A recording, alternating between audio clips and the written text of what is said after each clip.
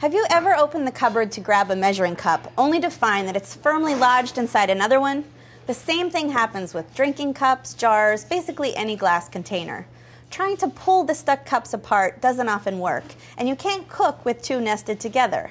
Short of breaking the glass, what's a cook to do? Fortunately, here at the Test Kitchen, we've got a solution for this very problem. We like to call it the hot and cold method because it involves heating up the bottom cup while cooling down the top cup. To do this, fill a mixing bowl with warm water and fill the top cup with ice. Then submerge the stuck glasses in the water. The difference in temperatures between the cups will cause the bottom cup to expand, the top cup to contract, and the seal to loosen so that the two cups can be pulled apart. And that's the best way to safely separate two stuck cups.